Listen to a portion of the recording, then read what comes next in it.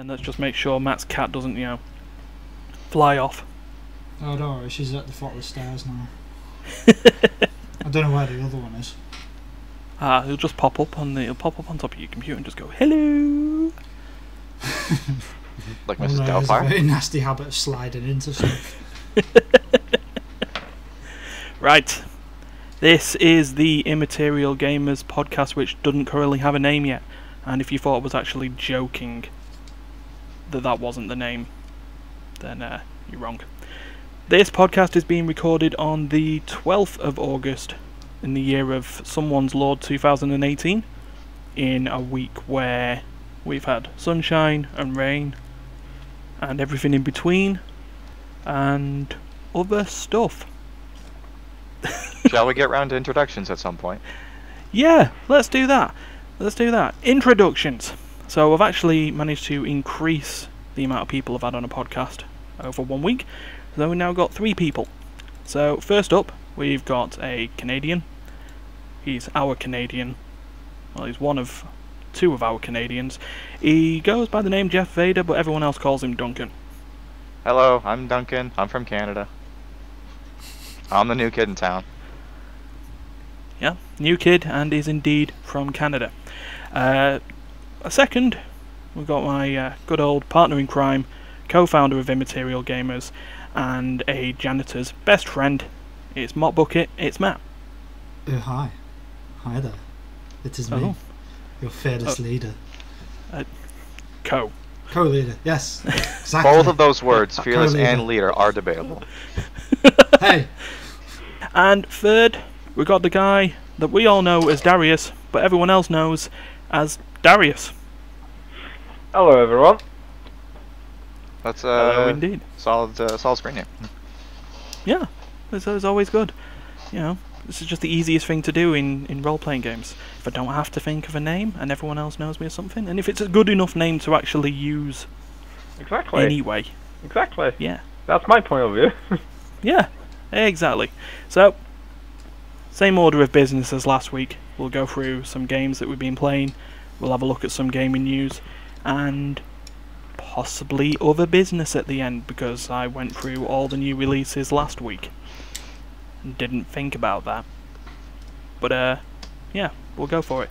So, who wants to go first with what they've been playing? Well, since I wasn't here last time, I guess I might as well update people on what I've been doing. Haven't played a whole lot of games recently, mostly because I was in RTX last week, which is why I missed the first episode. But if I'm going to include things from before and after RTX, I've been playing... Yep. Mostly I've been playing a lot of Ark with Stefan, who was on last time. We're currently trying to do a quote-unquote speed run through the game, where we try to get through all the bosses on all the maps. We've been playing for about a month, and we still have not summoned the first boss, so that gives you an idea of how fast a game Ark is. Yeah, I was about to say, this speed run seems to be going... Well, I'd say in terms of art, that's probably actually going pretty well. Do you have plans to tell your offspring this story once it's all said and done? I may do. We'll probably still be in the middle of it, to be perfectly honest. I may actually have to hire a babysitter to take care of the kids while we work on the last couple bosses. Oh, yes. I remember the day when we went from Island 1 to Island 2, and I went and picked up a Tyrannosaurus Rex. I have no idea if that's even possible, actually. Is it possible? I don't think you can actually pick up a Tyrannosaurus Rex. You can tame them just fine, but I don't think anything can actually, like, lift them. God damn it. Fair enough.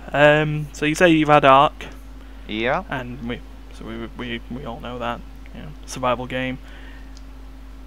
Just like every other survival game, except it's got dinosaurs, and that actually is its unique selling point, would you say? Its unique selling points include dinosaurs, obvious, and also the fact that if you don't play the game with any modifications, you legitimately need like 100 people in different time zones to actually play it, because some things require like hours or even days of taming at like real-time speeds. So we've heavily modified our server so that things move much more quickly than normal. It's removed some of the challenge, but you know. And you still haven't beat the first boss. Yeah, you know, it's actually legitimately gotten to a point where like I get on and I'm like, yeah, I want to play Ark, and then I get on and I'm like, oh wait, no, actually I just want to beat the boss. So then I tell Stefan, it's like, hey Stefan, let's fight the boss. And then he's like, okay, let's fight the boss. Oh wait, we need to do these 7 things first. I'm like, okay, well you do that while I run in a circle and wait for us to summon the boss. Running in a circle, the spirograph was always the best toy in the 90s. God, I now feel old. Oh, well, I'll just shake that thought out of my head. Okay, what else do you got? Let's see, what else have I been up to? I've also just recently, like the last 2 days, for some reason I've decided I wanted to play Civilization 5 some more. Just by myself. I usually play that with Stefan actually, but I recently just decided to want to play it by myself. Mm. It's like the ultimate power fantasy game, you know, where it's just like, I can have all the culture and all the military and all the religion and just do whatever I want, basically. I play the game completely wrong, of course. You're really supposed to focus on like one type of victory, but like I make very slow progress towards all the victory, which makes the game last like 9 times longer, but it's way more fun that way. Yeah, it's always a good one. I just know that there's always 2 things that I've had when I've ever played Civilization. It's number 1, I have never finished a game. There's just something about it. It's just, you know, you play and you get your mates to play it. Everything's great, and then you realise that you were the idiot that set it to the marathon setting, so it means it's just going to go on for years. So it's just, you know, one of those things. But it's always fun starting 15 new games over your like 10-year lifespan. Yeah, no kidding. And the second thing I've got on that is fuck Gandhi. Oh, actually, I'm playing Gandhi right now. Oh. Yeah, so far I've only been involved in 1 war. I took 2 of Germany's cities, and then he decided to be my friend after that. Oh, that's actually quite a good way to go. I just remember all the memes and the jokes about Gandhi and Civ 5, and just the fact that he would sit there and offer his peace, and then would do the most unpacifist thing ever and just get the nukes. Yeah. Yeah, just the way, you know. Hope we come to peace and understanding. Right now, let me take your country before I make it winter. Yeah, it's kind of like, in a way, I'm almost glad that I got Gandhi, because that's like I just got that guy randomly. But I'm kind of glad that I got him, because I didn't really want to have to deal with the nukes from an AI. The brutal dictator El Gandhi. Grandius Maximus. But to your point about never finishing a game, I have only ever finished games that were timed. I've never actually fulfilled a win condition other than time. It just there's so much to do, and you want to do it all. And I know you like you said, you're just, you know, trying to narrow down one role. Yeah, it's like it's like I sit down to say like, oh, I'm gonna do a military conquest. I'm gonna do a quick game where I just kill all the other players and win automatically. But then I'm like, oh, but culture buildings are nice, and I need to set up my production, and having a strong economy is important because taking on extra cities can be really expensive, and then by the end of it, I'm just like, wait, what am I doing? I have 2 military units, and I don't know what I'm doing anymore. Yeah. Just having. I always just say that. I do this with all 4X games though. Is I'll just sit there. I know I suck in strategy and military planning, so I'll just sit there and just want to be everyone's friends while I let my science, you know, just build up in the background. Like I say, never see the fruits of my labour because I never finish a bloody game. So, while we've been discussing Civ 5, there's been a marathon game going on in the back. Matt, what have you been playing? Well, for the most part, I've been playing Endless Space 2, which is essentially Civ 5 in space. Yeah, more for I too have not finished the game yet. Isn't there an actual Civ 5 in space though? Yes, there is. It is Civ 5. It's not Civ 5. Civilization Alpha Centauri or something like that, isn't it? Not quite. New well, Horizons or it's some Beyond garbage, I don't know. Earth. Beyond That's Earth, the that's the one. one. That sounds right. I knew it was some generic space subtitle. Yeah, to which is another 4X game I've yet to finish. Yep. But no, I've been testing out the new DLC for Endless Space, Supremacy, which adds the oh so fantastic Hisho to the game. They had a nice new mechanic in where they don't really care about happiness because they're all on-abound lunatics, and have something called Key, not spelt K-E-Y or Q-U-A-Y, but K-E-I, which bugger knows why they came up with that spelling, but there you go.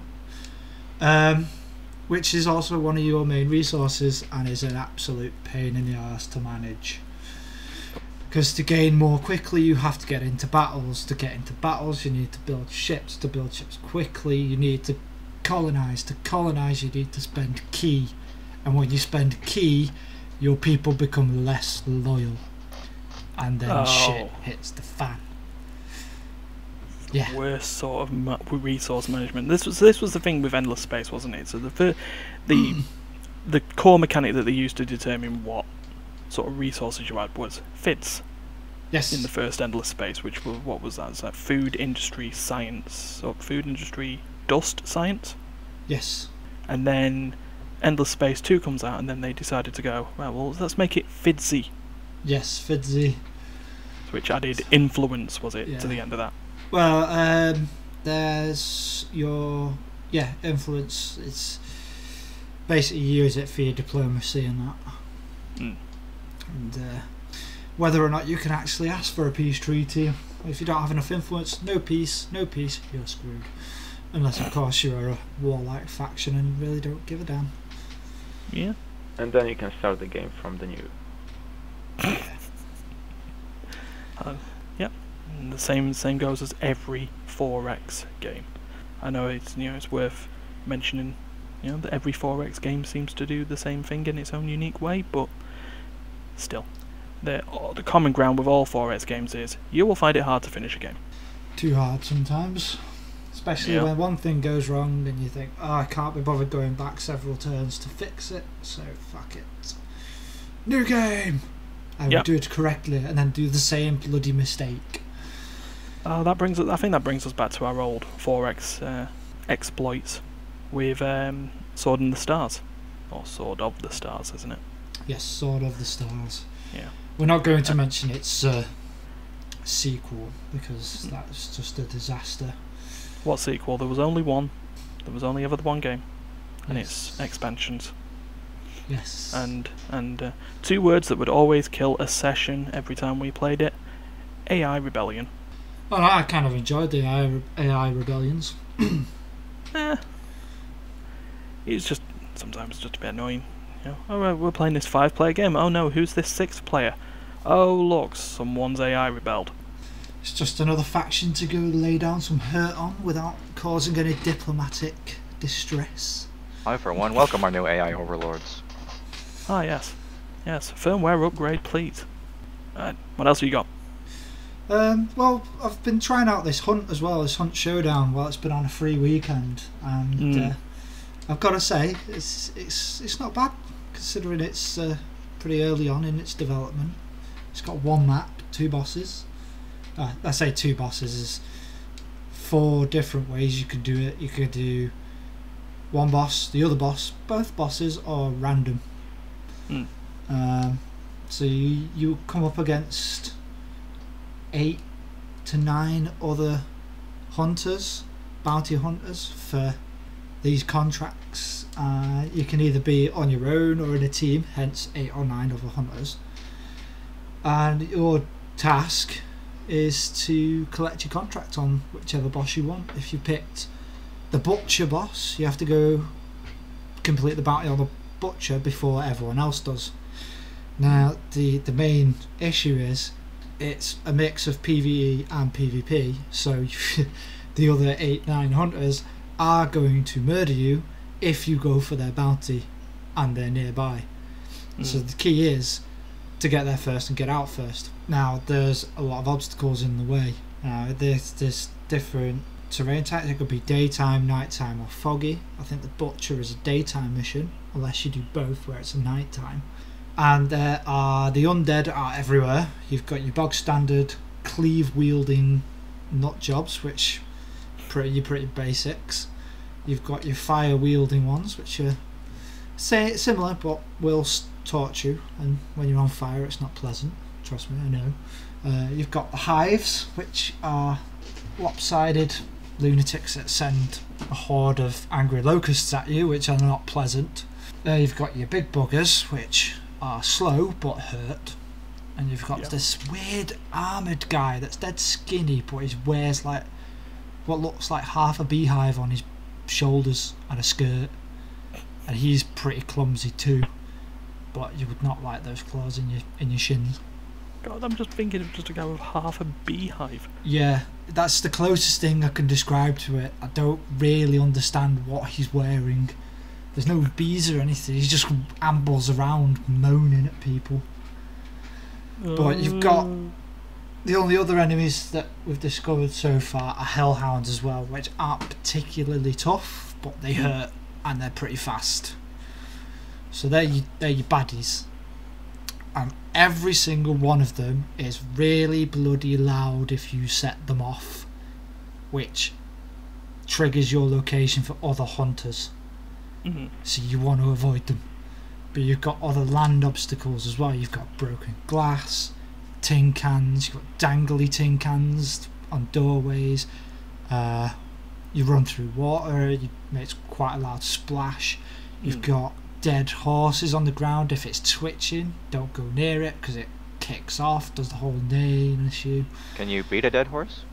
You can shoot a dead horse. Oh, even better. You try and beat it, it's going to kick off. just picturing the whole idea of that. It's already dying. Yeah, it's already dying, let's beat it.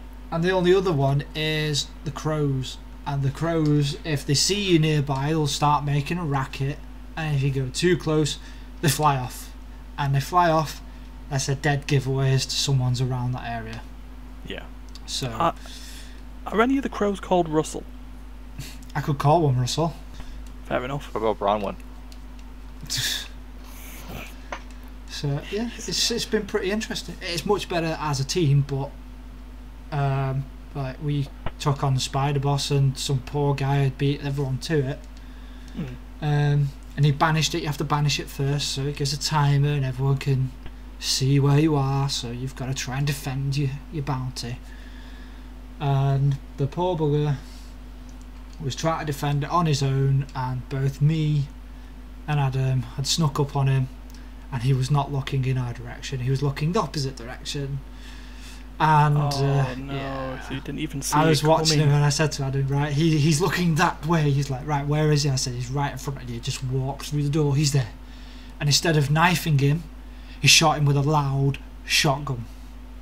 Oh, so God. we had to grab the bounty and run at this point, which once you get your bounty, you get this little night vision thing, you can see the other hunters for a short period of time, which is really useful, but it's also really short range. So yeah, it's good though.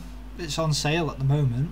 Not entirely sure for how long, but if it's anything like the free weekends, it's usually for the duration of the weekend. It's on sale for another 24 hours, it's down to £20.79. It's not bad. I might actually pick it up myself. Yeah. Yeah. Investigate. It's good. Fair dues. Right. So we've got those. We've got 2 people down, 2 more to go. Darius, what have you been up to, my friend? Well, let's go back to the issue with resetting the games every now and then when something goes wrong. XCOM 2.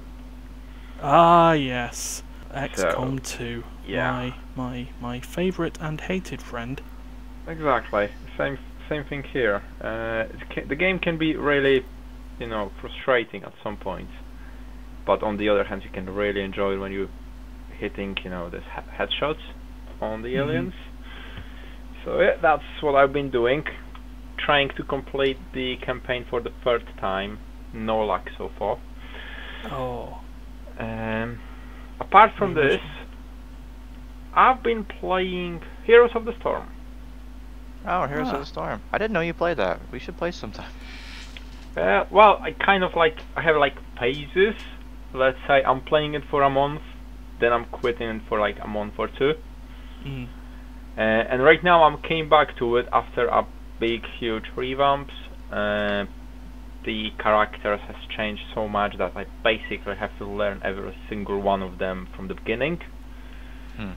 Which is a little bit frustrating because I'm going into the game, I think I know what I'm doing, and 5 minutes later, right, nothing is working. So yeah, that's that. And on top of these two games, I have a new game called Vampire. Yeah, I saw that around the Steam store. Saw a couple of videos on sort of the gameplay of it. How is that going? Well, actually, depends what you're expecting. I didn't expect much from the beginning, so for me it's a really nice game. But I think from the information which I got beforehand was like the selling point was fighting, a lot of action. Yeah. There is not so much of it in the game. You've got more story in the game, more like in Tay-Tay's game, let's say. So you've got lots of the story in it, and sometimes you do fighting. Yeah. And I did see that actually from like the videos I watched. It was just a case of it's a lot more conversational. Yes, it is. Sort of dialogue heavy than sort of other games of its type. So the videos which I saw beforehand, they were mainly focused on action. So see, yeah, you've got maybe better perception of the game than me. But yeah, I'm enjoying the game. It can be really hard, especially if you're trying to be a good guy. You are a good vampire who trying not to kill people, and killing people gives you a lot of experience, which you can invest in your special perks, etc. Yeah. So if you're trying to stay good, you're screwed. Literally. Just like real life.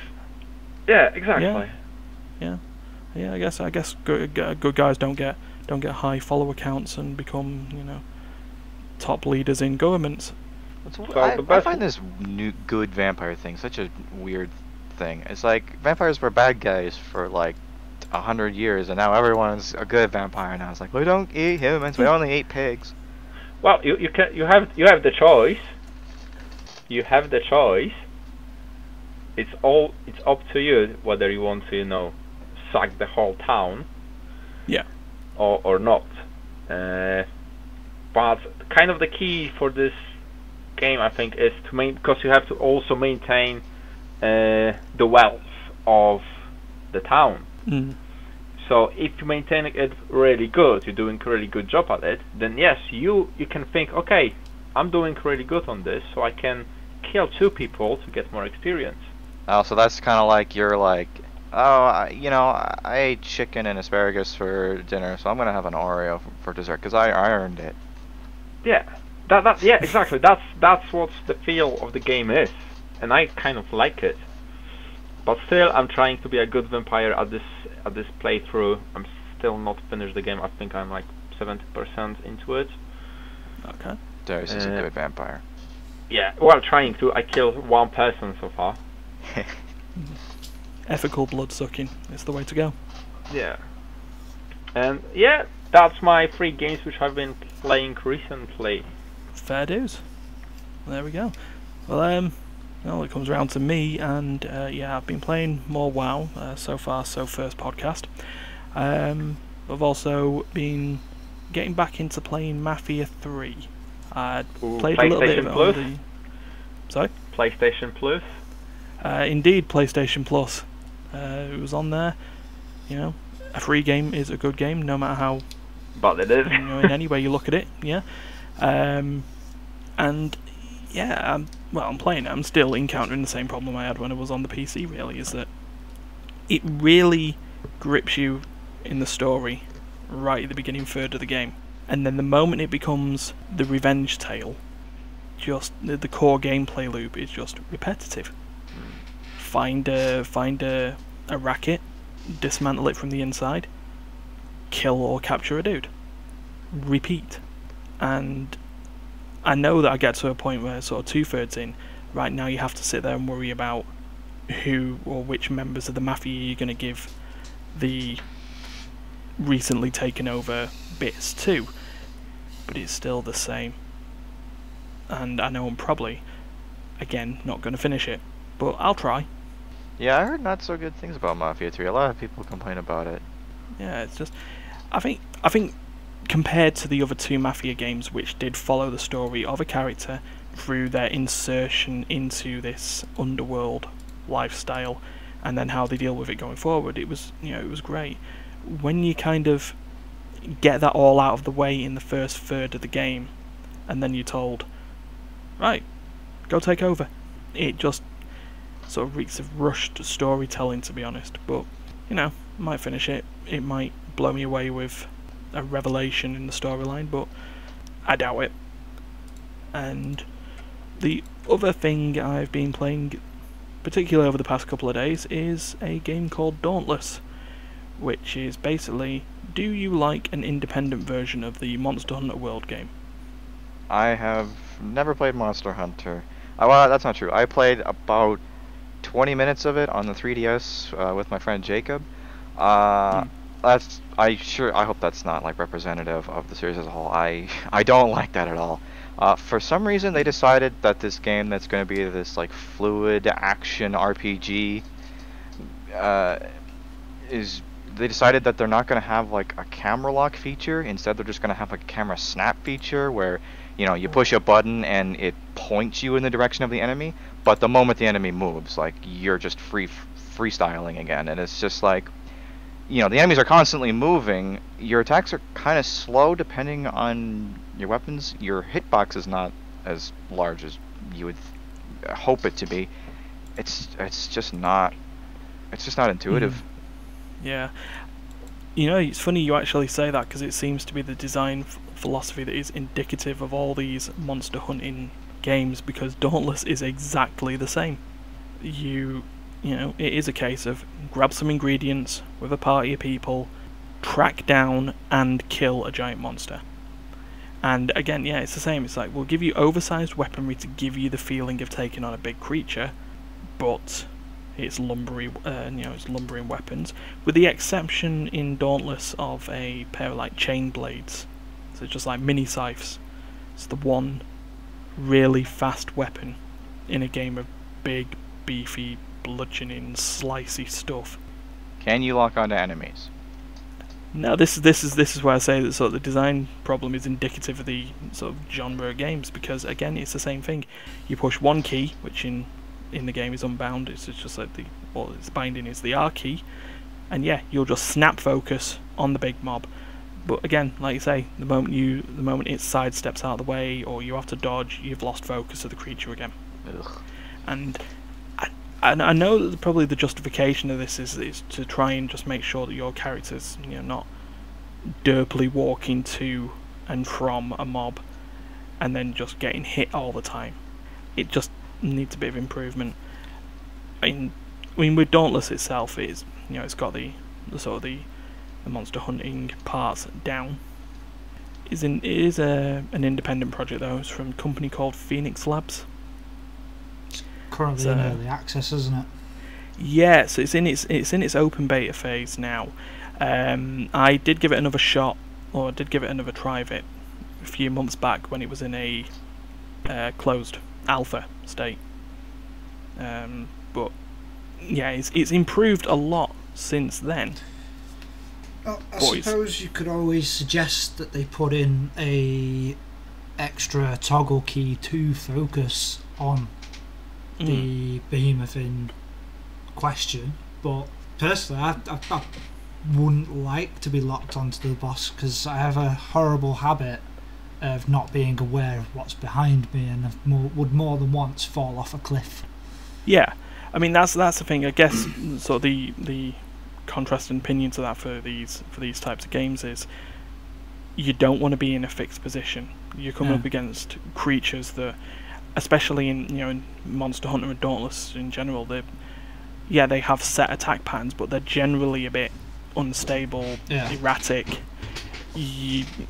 you don't want to be in a situation where you can just, like I say, durdle up to it and just go, "Hi, I'm going to swing a sword at you." But yeah, maybe giving people the option is... Yeah, well, this is where a separate toggle button would be useful. Yeah. Yeah, I mean, you compare it to like another like 3D action game, kind of, like Kingdom Hearts, for example. They have that lock-on feature, but in addition to the lock-on feature, they also have kind of like a soft lock, where like if you're kind of pointing in the direction of the enemy, you'll get like a soft lock where you'll kind of be directed towards the enemy as you attack. But like as soon as they move out of the way, or you move too too strongly, you'll break lock, and you're free again, and then you have the option to hard lock onto that enemy, which tracks them until they like teleport or become intangible or something like that. I think that would, that's a good way of handling the 3D action game, but that's just my opinion. Yeah, no, it's, like I say, it's the sort of design that you should be looking to design for, a big audience. I know that there's like, you don't want to do the jack of all trades and every man it, but yeah, give people choice, and like actual choice, not loot box choice. But yeah, other than those two games and WoW, which I don't really think counts as a game anymore, it's just more of a choice. It's a way of life, damn it. Yeah. Yes, a way of life. Which, that way of life is going to change a little bit in, 4 days' time? 3. 3. Is that the new expansion that's coming out? It is. Yeah, it is indeed. Battle for Azeroth. Oh shit, my computer. We finally annihilate the Alliance. Yeah, and the Alliance try to annihilate the Horde. I say try. Horde is eternal. Horde We is are Horde. life. For the Horde. And all that business.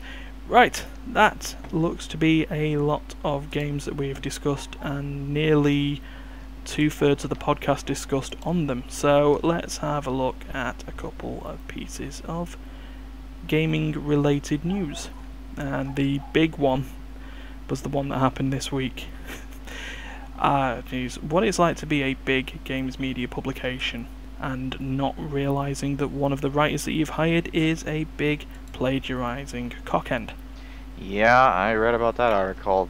Yeah, that's not great.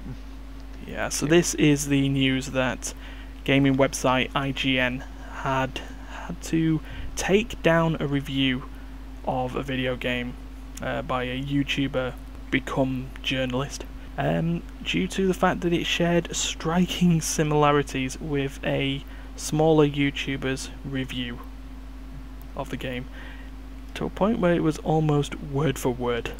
Yeah, it's like, one guy, I read about the article, and I saw some comments that were like, you can't really prove that it's plagiarism based on this one thing, because it's like, there's a lot of generic language, it's hard to really pin it down. But it's like, even if you ignore like the coincidences for like the one review that was like the headliner of the article, it's like they also pulled up a bunch of other instances where the same writer had also like copied other reviews, and similar languages used, but also similarly like definitely they're all essentially, I'm saying that they're all made in very much the same style, or it's like it's like a slight alteration of the original document. It's like, okay, you can do that one time on a game that has where there's not much to say about this game, and it's not necessarily plagiarism at that point. But when you have a record of doing similarly copy-ish reviews, it's like, okay, there's clearly something going on here. Yeah, exactly. I mean, that was the thing, wasn't it? So there was the first one for the game Dead Cells, which, there was the reviewer by the name of, I'm going to get this so wrong, Philip Musin? Philip.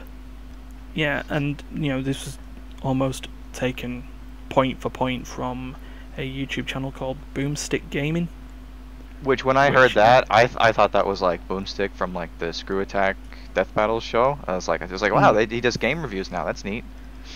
But Yeah, it's like, no, just totally unrelated. Find that the guy's a completely unrelated person, but also with an awesome name of a channel. Who has actually, the irony of this is that by him trying to explained to people why this guy had copied all his work, he's now got a hell of a lot more subscribers on YouTube since. So, I guess, yeah. I guess that's a weed out the trade-off, right? shit. That works for him. Bring out the diamonds. Yeah. But yeah, the fact that this had happened, and then a second review come up where the guy was reviewing, Philip was reviewing FIFA 18, and Nintendo Life had come up and gone, you're copying our work.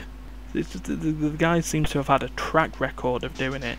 Calls out a Kotaku journalist on it, saying, well, if you can find some evidence, pull it out there. Within hours. Hold my beer. Yep, it was a proper hold my beer moment, because within hours someone had tipped off to him that there was a third review. The game eludes me, but yeah, again, almost word for word. And I think it was someone in the comments section of Kotaku who had turned around and said, it's almost like the guy had just decided, right, that's a nice paragraph, I'm just going to change a few of the words around, and please just wait a minute while I get a thesaurus. Google, what other words can I use for this? Yeah. I like that when it's a long word. We'll put that in. Yeah, alternative words for my. It's literally the kind of thing you would do in like high school or college, and like you borrow your notes off of a friend or classmate, and then you just change some words around, except that you do it without their permission, and you make money for doing it. So, yeah. Yeah. It's is the awkward situation of trying to having to justify the fact that you are a massive cheat, to which he did what a lot of people who get caught these days do, and that's release a non-apology video. Oh, was there an update of him actually like releasing a statement? The article had said, I thought the article had said that he hadn't released a statement, but he's got something now. No, he did a monetized video. Oh, good. Which was an apology in giant finger quotes. And that's when he called out, I'm going to get this guy's name wrong again, the Kotaku guy, Jason Schreier, called him out and said, try and find evidence of me, plagiarizing, which they did, and now the video's now gone down. So, nice to see that worked out well. The actual original review on their site as well, haven't they? Yeah, they had to take that down. I think they've either redone it or are in the process of redoing it with someone with a bit more what's the word? Respect. Originality. Yeah, respect for the medium. Yeah. Credibility. There we go. Gone are the days where you could do your assignment in the back of a taxi on your way to said place. Yeah. On that note, I'm not entirely sure how this monetization works, and if you are allowed to do what I'm going to say. So, for example, yes, if you're writing a review, fair enough. Yeah. And if you are using somebody else's work, you just can quote it based on IGN review. And it's like, that fix the problem? It's like, yes. it's like citations are always good, going back to the source is always good. Generally speaking, it's considered proper etiquette to, ask the person if you can use their material or quote them in a review. As long as you have some kind of citation back to the original, it's usually okay. But, it's generally professional courtesy where it's like, if you're going to use this person's idea or intellectual property of any kind, whether it's a review or whatever, it's good to be like, hey, I liked your thing, I like the way you said this, I probably couldn't have said it by myself, hey, can I use this in my review? I'll give you credit, give you shout out, whatever, Yeah. Which is a complete opposite to what he actually did do, which is basically go, oh, shiny, that looks like a nice review. He forgot to do his Harvard referencing. Yeah, Harvard referencing. He forgot to do any referencing. Yeah, reference. This whole thing is like, I'm afraid of having my friend Jacob involved in this series at all, because I'm always afraid that he secretly uses people's reviews in the same way that this guy does. I don't know. He's the kind of person who would like, and this is okay in just a regular conversation between two people, but like he's the kind of person who like reads an article or two articles and like his opinion then becomes the opinion of that article, and like he'll like use language in those articles to like help explain his opinion. Yeah, and it's like he tries to do this secretly using sources that unknown. But every once in a while, I'll like find his source, you know, like I'll figure out where he's getting this information, and I'll like read it or listen to it. I'm like, oh yeah, that's exactly what Jacob said. That's not an original opinion at all. Yeah, we kind of have that with the UK tabloids, that you can really wipe your ass on half the time. But it's just when someone says in a media piece, an anonymous source, I don't like it. But yeah, so we'll try our best to not plagiarize anything. In fact, really want to intend on doing that. But speaking of other news, or taking stuff from other news and adding our own spin on it, particularly in terms of bike riding, who heard about the story of the Taiwanese granddad who plays 11 versions of Pokemon Go on his phone at the same time? I had a chance to read that article before we started the podcast, and I have mixed opinions on this.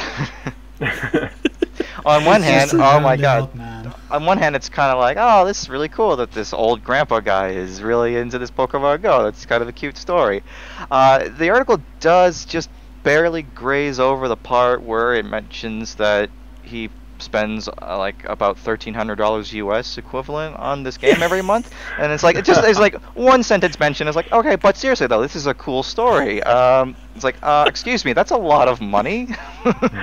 Yes. So yeah, this is a Taiwanese man called Chen Sanyuan, who has got his bike set up that he can have 11 smartphones playing Pokemon Go at the same time. Now, according to the article by the BBC, it says that he plans to add another 4.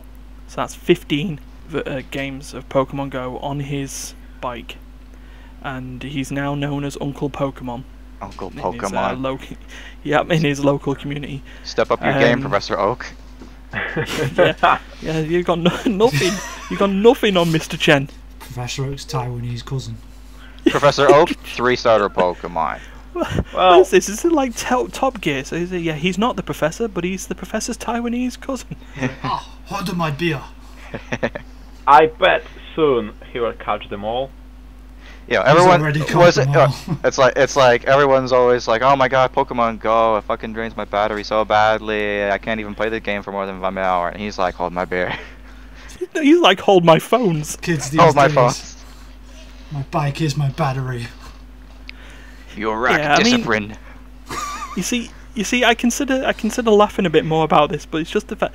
Then so like you said, it mentions the very quick bit where it says he spends more than £1,000 or $1,290 US, I'm going to assume, on the habit, and then it comes down to it. It's just like he says the game has helped him to make friends and to fend off Alzheimer's disease. And I'm like, oh well, that's a bit depressing now. I mean, does he know that Alzheimer's is coming? Like, did he feel it encroaching? He's like, no, I must do something. It's a bit like Game of Thrones. Back you go. Doctor's like, you're gonna have Alzheimer's. Pikachu, I choose you. Oh Jesus! Off yours, Alzheimer's. It was super effective. Hey, I mean, look, he's big in his community. He's well known. He does what he does. I'm sitting there thinking about the fact that I got bankrupt if I have one phone. He's got 14 more than me. Oh please, when I'm his age, I'm gonna have 20 hooked up. Yeah, what does he do exactly? 14 smartphones, all those batteries, and he's spending $1,300 a month on Pokemon Go. Well, what does he do exactly? I bet he's retired at the moment. In his view, he earned lots of money and he's just blasting them out right now on Pokemon. Maybe he hates all of his next of kin and he's trying to burn all of his estate as quickly as possible, so that there'd be nothing left when he passes away.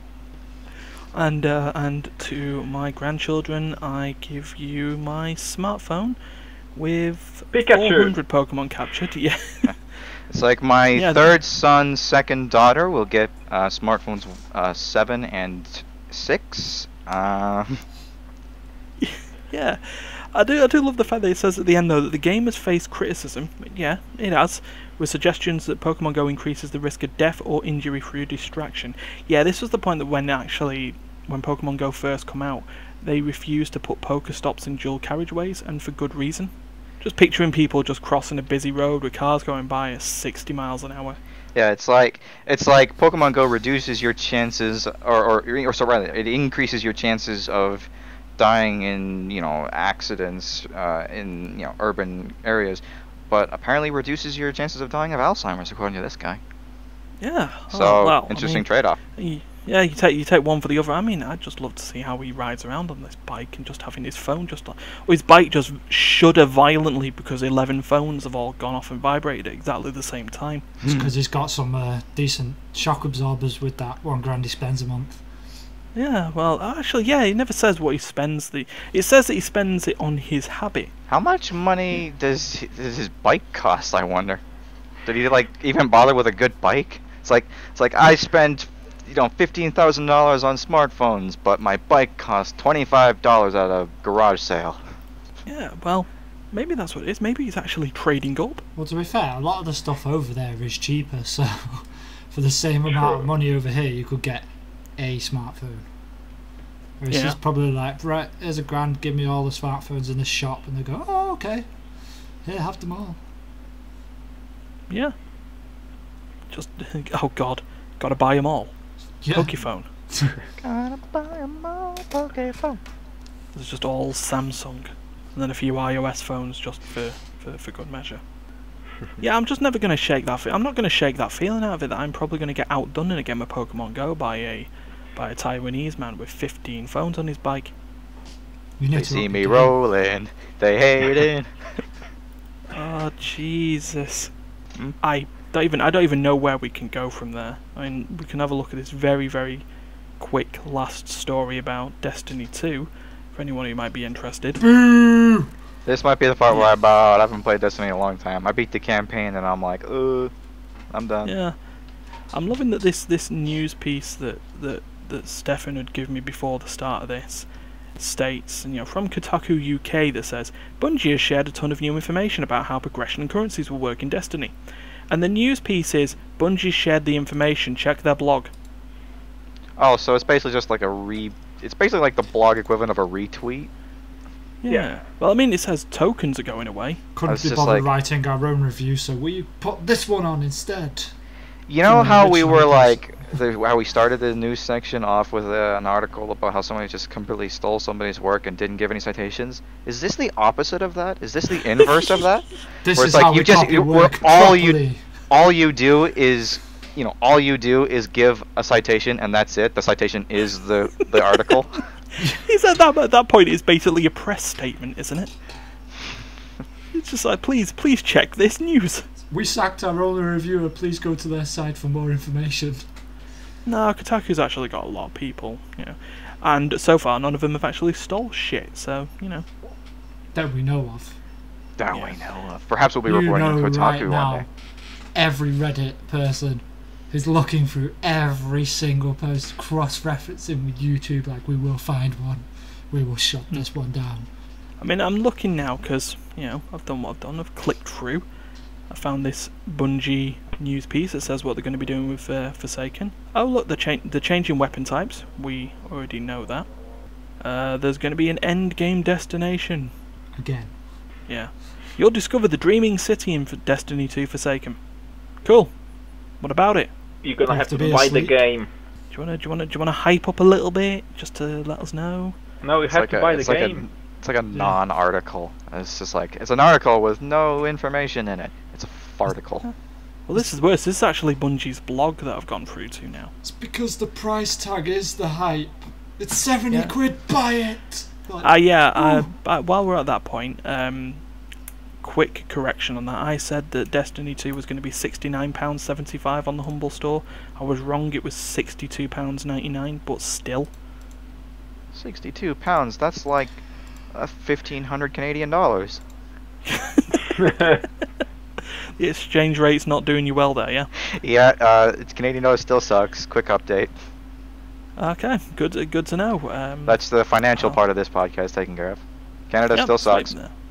Yep, so for business news, if you please go to immaterialgamers.com/business, you'll find an empty page, because like hell have I got the time for that. Oh man. So we are actually running at 54 minutes. on this recording, so I think that it's time for us to wrap Well, up. if you don't mind, I can take 2 more minutes to make it to 60.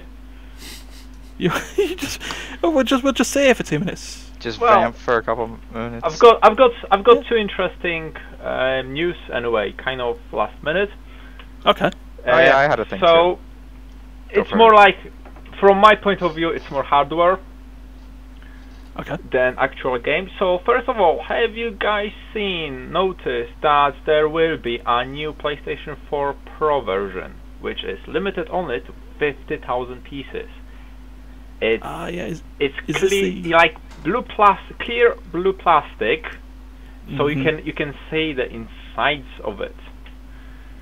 This is the one to celebrate the 500 million Yes. units. Exactly.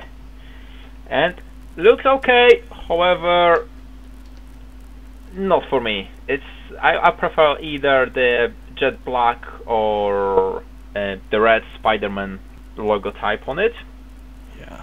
Oh god, do you remember that with the PlayStation 3 was basically the same font as Spider-Man? Yeah. You could definitely tell it was Sony. My god, I never put it together, but now that you say that, I was like, oh my god, you're right. Yeah. And another news which I do have is GeForce is going to have a conference this week where they probably will announce the new graphic cards. Oh yeah. And what the assumption is, they trying to get rid of GTX brand and rename it for RTX, which basically will stand for ray tracking. Okay.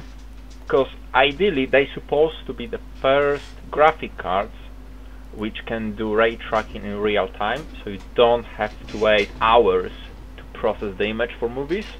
So that's RTX. what I'm really looking forward to have even more realistic graphic in real time. RTX, Yeah, that's copyright infringement. Well- Get him. We can debate on this next week. Yeah. Certainly have a look at that and see where we go. Because like I say, that conference, is that going to just run all through the week, or they just? No, there is one day during the week. I don't remember the exact date right now. I think it's either by this time next week it should have been done though. Exactly. I think it's Wednesday or Thursday, one of these two. Oh, okay. No worries. I also had one thing. It's the only news that I had actually written down. I know that a bunch of us are Rooster Teeth fans. Yep. Various members of this group. Ruby Grim Eclipse, which was the first game released by Rooster Teeth Games based on the web series Ruby, is getting a major update apparently.